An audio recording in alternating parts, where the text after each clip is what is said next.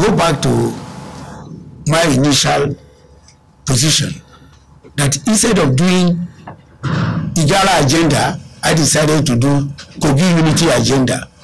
And in that case, that is the only time you'll be able to know what are the problems that the people, I'm from Kogi East, the people from Kogi Central and Kogi West, what are their challenges? Once you're addressing their challenges, everybody drops this idea of tribalism. You know, tribalism, how does it benefit anybody? Hunger in Kogi East is the same hunger in Kogi West and Kogi Central. All the people are yelling for is good government that will replace good governance. So, gentlemen, tribalism will be abhorred by my government because it's absurd, and to that extent, we will do what is needful, to the extent that everybody will be seen that the government is all-inclusive and participatory.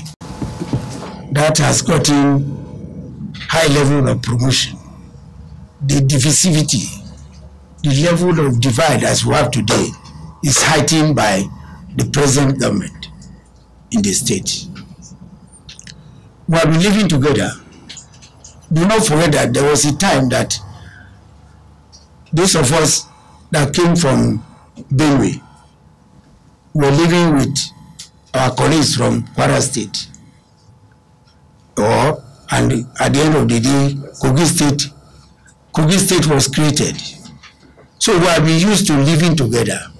Why we are having what we have now is because our people are being denied the dividends of democracy. So as a result of which, once there is a leadership, people tend to say that this leader from this extraction is not doing very well. That is the major problem. But on my part, you know where I'm coming from, the military. There is no tribe that is not in the military. So we don't know anything about tribalism within the military.